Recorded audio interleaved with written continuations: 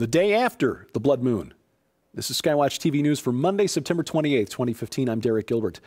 The fourth blood moon of this tetrad made its appearance last night, tetrad being 4 total lunar eclipses around 6 full moons with no intervening partial lunar eclipses. The eclipse, the blood moon, visible in most of North and South America, Africa, and Europe. Some have called it a sign of the end and point to apocalyptic Bible verses that describe the moon turning blood red. Now, the Lord did put lights in the sky for signs and to mark seasons, but we need to remember that the blood moons of the Bible are linked to the day of the Lord, which is the day that he pours out his wrath on an unbelieving world. And since there will be a rapture of the church prior to that event, we won't be here to see it, at least not from down here. At the same time the moon turns red, the sun stops shining, the stars go dark, and the powers in heaven are shaken. You see this in Joel chapter 2, verses 10 and 31, Matthew 24, verse 29, and kind of implied in Revelation 9, chapter 2, when the locusts are released from the pit. But since, at least here in the Ozarks this morning, the sun rose, and as far as we know, the powers in heaven weren't shaken, at least not that we can tell. It appears that this day of the Lord is still at some point in the future, and we are thankful for that. But again, we expect to be out of here before that day occurs. The Feast of Tabernacles also began last night, by the way. At sundown last night, the third major feast of the Jewish holiday calendar, festival calendar, began. It continues through the evening of this coming Sunday, October 4th. Speaking of signs in the heavens, as I record this on Monday morning, the 28th, NASA is holding a press conference. Friday afternoon, they teased a major announcement about the planet Mars, some new discovery or some mystery solved. Speculation is that they've discovered flowing water on Mars, which would be a major discovery. My money, personally, is on discovery of an Illudium Q-36 explosive space modulator, or possibly Matt Damon.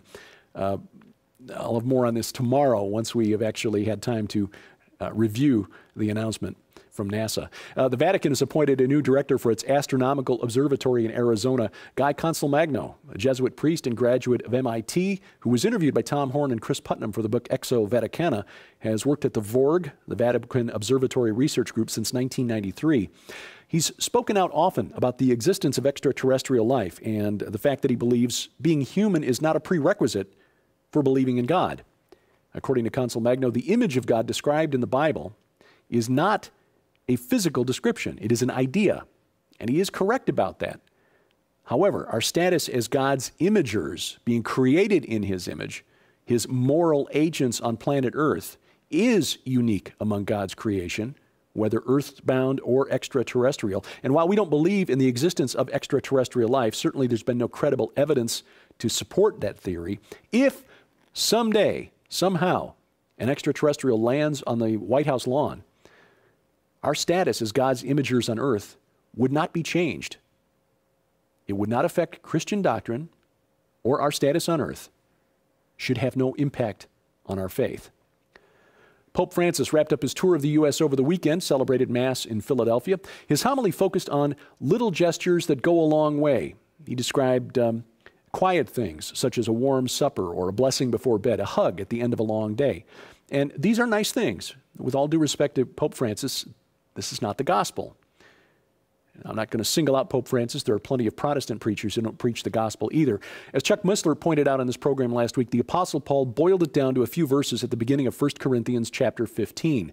The gospel by which we are saved, and Paul described this as being of first importance, is simply this: Christ died for our sins in accordance with the Scriptures, was buried, and was raised on the third day in accordance with the Scriptures. That's it. And he goes on to describe, in fact, 1 Corinthians 1 through 19, 15 verses 1 through 19 is well worth your time to read. Paul goes on to point out to the church at Corinth, if Christ is not raised, then we are still in our sins and our hope has been in vain. If our faith in Christ is for this life only, or to put it another way, if our faith in Christ is to live our best life now, then we are of all people most to be pitied. So why do we here at SkyWatchTV focus on so-called fringe topics like UFOs and extraterrestrials, ghosts, giants, conspiracy theories, secret societies, demonic possession, and so forth? It's because the world is fascinated by these topics, and it is seeking answers, hungry for answers. And many of the people looking for answers are sitting in the pews of your church on Sunday morning. If we, who should be the experts in the supernatural realm, we have the definitive book on the supernatural, if we won't answer those questions, people will go to the rest of the world, and the world is more than happy to provide those answers. Case in point, another article from the Daily Mail in England over the weekend addressing some of these issues. They interviewed scientists about the miracles of the Old Testament, and of course they came up with natural explanations for everything from the parting of the Red Sea to Noah's flood to the creation of humanity, suggesting that the story in Genesis of God creating Adam from the clay of the earth was actually inspired by amino acids commingling in clay to form the first proteins. One scientist even claimed that Moses' experience with the burning bush was the result of Moses encountering a bush that just happened to be growing over a natural gas vent, and that the voice of God Moses heard was a hallucination brought on by a substance Moses imbibed from the ayahuasca plant.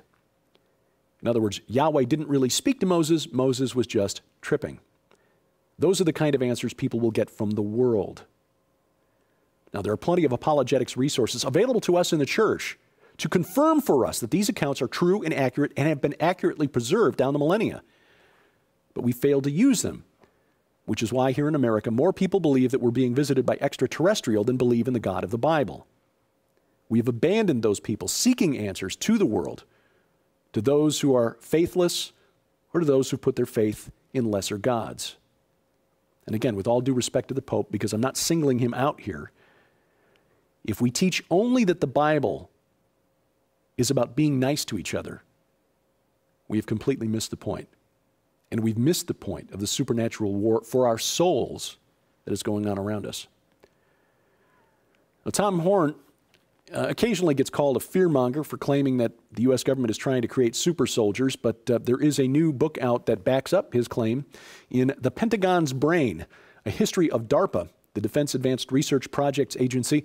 Journalist Annie Jacobson claims that the group is testing neuroprosthetics, chips implanted in the brain to enhance performance on the battlefield and to help traumatized soldiers recover more quickly. Jacobson adds that the Pentagon also hopes to find the secret to artificial intelligence through this research.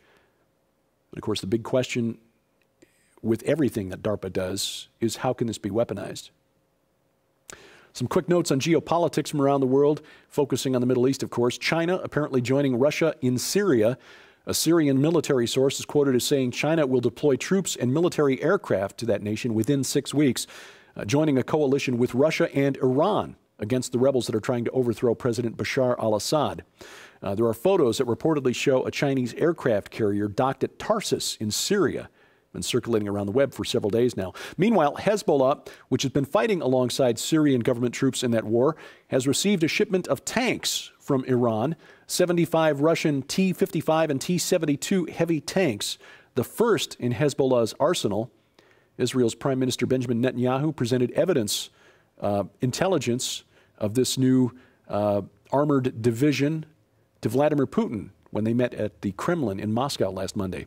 And Russia has announced naval exercises in the eastern Mediterranean Sea. Russian officials say that the drills were planned last year have nothing to do with the ongoing war in Syria. National Preparedness Month continues, and SkyWatch TV continues our series of reports, interviews on preparedness. Carl Gallups returns to discuss his new book, Be Thou Prepared, on SkyWatch TV. That will air tomorrow night, Tuesday night, on the Christian television network. That's DirecTV Channel 376, Dish Network Channel 267, and the Glory Star Satellite Channel 117. Also streams live to the internet at the Christian Television Network's website, ctnonline.com.